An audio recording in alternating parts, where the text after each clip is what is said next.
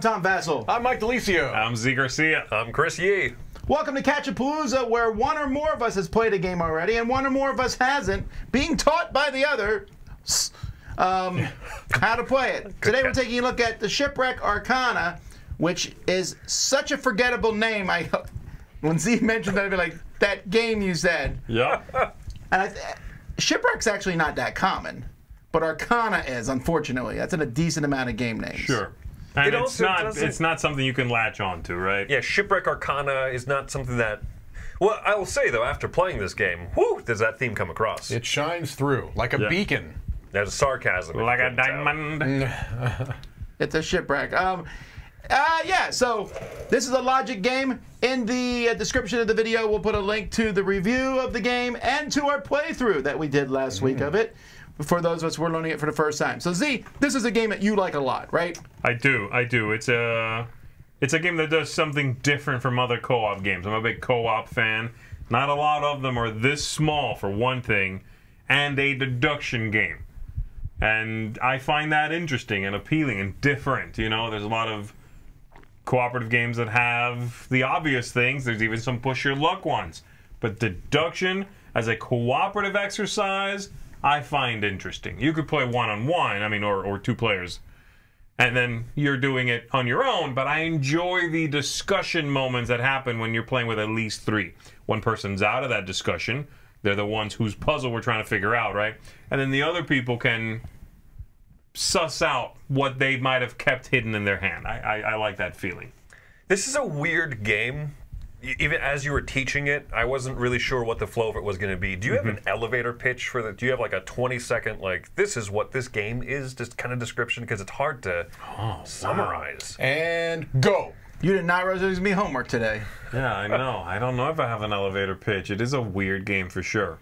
I wouldn't just, again, you wouldn't play this with anybody, right? I wouldn't. No, if they do not like mathy puzzles, I wouldn't. I'm going to go above that. Because I'm just going to come right out this and say I don't like this game. I've only played it once. You taught me at the retreat, and that's why I don't like. No, I'm just kidding. That's not why I don't like it. You taught it very well. I have very specific reasons why I didn't like this game, and I suspect I'm not the only person that would feel this way. This game very much has a only person. Well, maybe so. But if so, I'll wear that mantle proudly. It can make you feel stupid. And it can make you feel stupid in multiple ways, right? Okay. So first of all, mathematically, this is not how my mind works. I'm not, you know, I'll put it right out there. I'm not a mathematical thinker generally, you know. The other thing is that it puts you in this position where after you've played a tile, everyone else at the table can be like, well, clearly this is the card it should have gone on, and now you feel even stupider, right? And so maybe it was because I was the only new player with a pretty experienced group. Like, we were playing and everyone had played it not only once or twice, they played it a bunch. Sure. And I felt at a very distinct disadvantage, which is fine if I'm losing. But I'm making everybody lose. Right. And so that's why I bounced off it pretty hard. Now, I watched your playthrough, and I felt like when I was watching it, I'm like, well, those guys are just as dumb as me. No, it was exactly the opposite. I'm like, well, man, they had obvious choices. I felt like I was never in a position where it's like, right? And so I do think there's a lot of variability in what cards are out there, what you draw. Let me ask you two questions in regard to what you just said. First of all, do you like code names? I like Codenames okay. Because Codenames has that same thing where you pick a clue and then people go, why didn't you say this? Maybe it's because I feel very comfortable with language and I feel less comfortable with math. Okay, and then the other question is, have you ever played Code 777?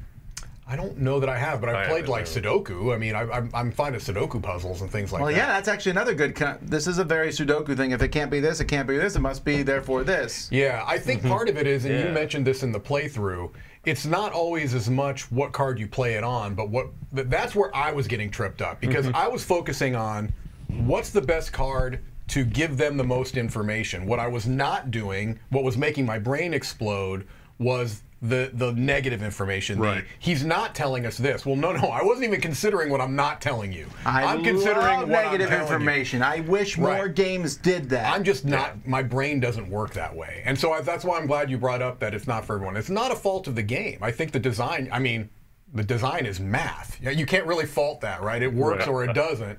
It doesn't work for my brain, and I think there are other people out there who will feel the same. Well, I also would not say it's for everybody. No, you did say that. That's the whole point. But this actually gives me very strong vibes. I know you've played Code 777. Sure. It's been a while, but Code 777 is a very similar thing where you have 3 numbers in front of you, and there's another one. There's a couple other deduction games that are similar, and you say how many of these are out there, and it gives you mathematical answers sometimes, and then you deduce what's in front of you. Because you can see your own, right? And I like that concept a lot. I've always enjoyed.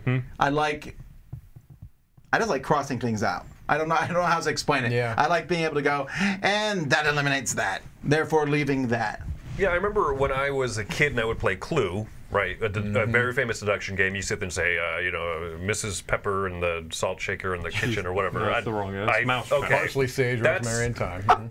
I think that's Blue's Clues. So you would say whatever, right? And then someone shows a card, right? And you're sitting there saying, okay, I have a piece of information. And as you get better at deduction games, you start realizing it's well, they didn't have any of those 3 things, and so the negative information is just as valuable.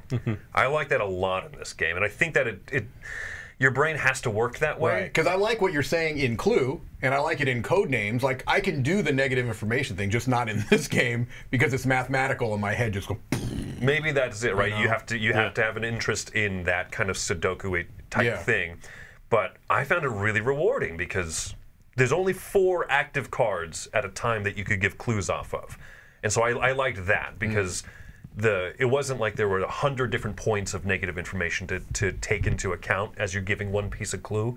And so it's limited to those 4 things out there. And they change, and so maybe that's what, you know, that could be a point of trip up too, is, oh no, this card's not out there anymore. I was hoping to be able to use that, or to not use that in combination with using this. Right.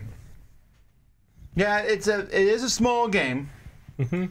I don't know how many times you'd play it in a row. It feels like a twice, and then you move on to something else. Well, it's more than basically all games. I don't really play any well, game. No. Let's say in there's a row, like literally, like set up and play again. Well, let's say I'm playing No Thanks. I could see that kind of game for a card game. Just going around a table all night. You just keep playing it, you're talking, having a good time. People do that with Codenames. I will excuse myself from your game. Well, I'm talking to, I've seen that happen at conventions. People are going to play the same little card game because it has that little Pringles chip to it. Like, one more chip. That's what I'm talking about. I don't think this has that. No, it does not have that. I agree. And this almost, we often throw around the word filler. Yeah. As in, this is a small game. This is a short game. It says 20 minutes in a box. I feel like that might be the tiniest bit like short. 30 maybe? Yeah. Yeah. But it doesn't feel like a filler. No, because this feels like a main game. Your brain is engaged. But it's just a shorter one. Yeah. What do you guys feel like, and this is not specific to this game necessarily, how do you feel like the limited communication works in this one?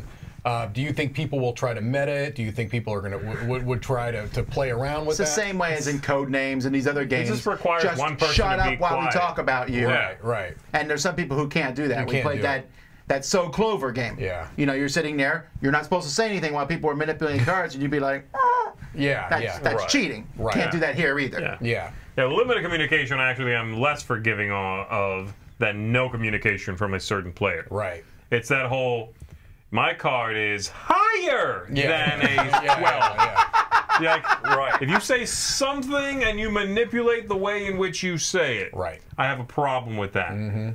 If you just need to be quiet and sit there and nod, we won't look at you, you don't make faces, I don't have a problem with that. My only concern with this one is that could happen inadvertently, where someone's sitting there and they're kind of debating on 2 cards.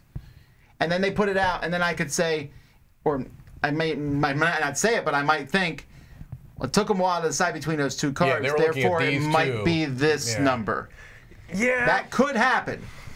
But I suppose, but I also think that as long as they're not wavering between the two, that's obvious cheating, right? Well, that's different. But if someone's sitting there, I could put it here, I could put it here.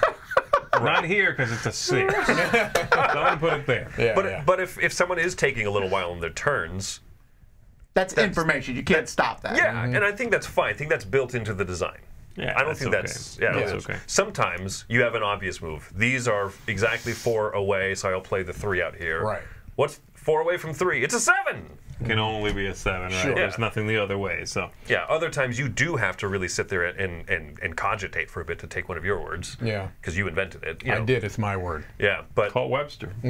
I would never do that. All right, let's start with you, Mike. What's the things again? So you bury it at the bottom of a pile or outpack, I suppose, for you. And not really interested in playing it. Don't even bother giving me the other 2 options. Bring it. Yeah, if someone brings it. If someone brings it and they want to play it, you'll play it. Maybe even, you know, a little more excited than that. And then buy it as something you would recommend people pick up, or maybe you would even be interested in having it in your own collection. Sure. Well, I think I've already kind of mentioned that. You want to bury it? I'm burying it. What? Just because it's not, but it's because this is a me problem, I think. I don't think that there's any problem with the... No, I'm saying I don't think there's any problem with the design of the game. It is not how my mind works, and I think it's important that people realize that there, you know, are going to be people that bounce off of this because it makes them feel stressed. It's not how their brain works. I'm glad you brought up the code names thing because, again, I think it's a difference between language and numbers, and I feel much more comfortable in the language realm than I do in the numbers realm. There's more creativity in code names. Right. You're having fun too. with it. Yeah. That too. All right, Chris?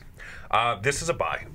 I really like this a lot. And accountant, accountant. Oh, we're gonna go. But no, seriously, does that kind of like? Do you feel like this hits you in your sweet spot as far as like? Is this how your brain works?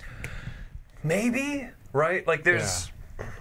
I don't know. I think what it does is it's unique, and there's not a lot of games out there where I feel there's this fun mathiness to it. There's a lot of mathy games out there, but this one is actually fun, and also there's good decisions of okay, we've narrowed down to a few possibilities. Do we guess now or do we hold off?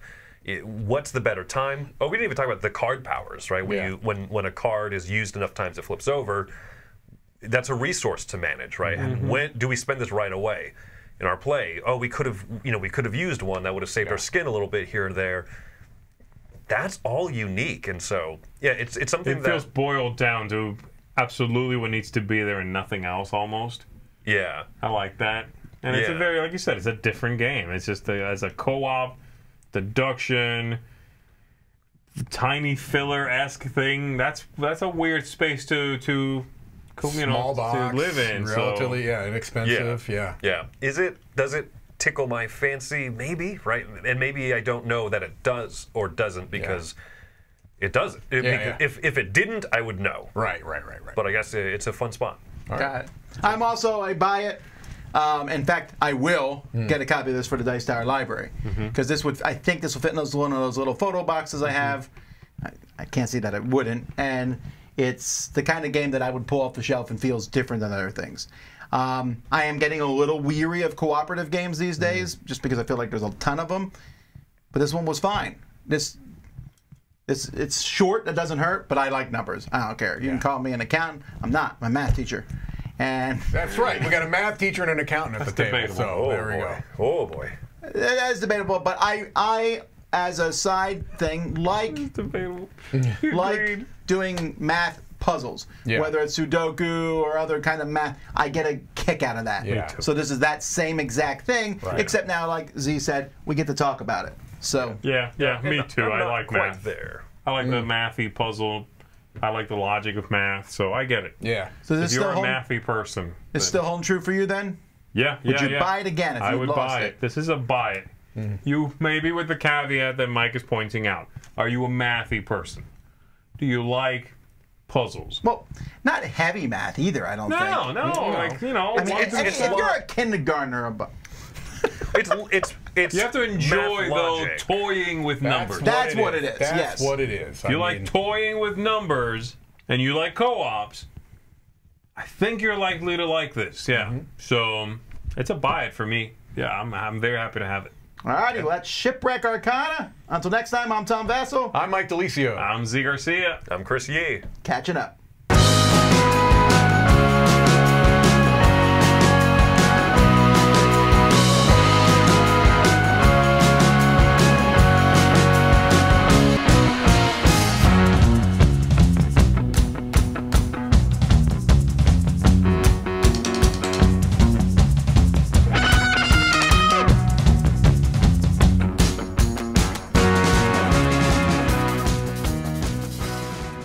You already own this.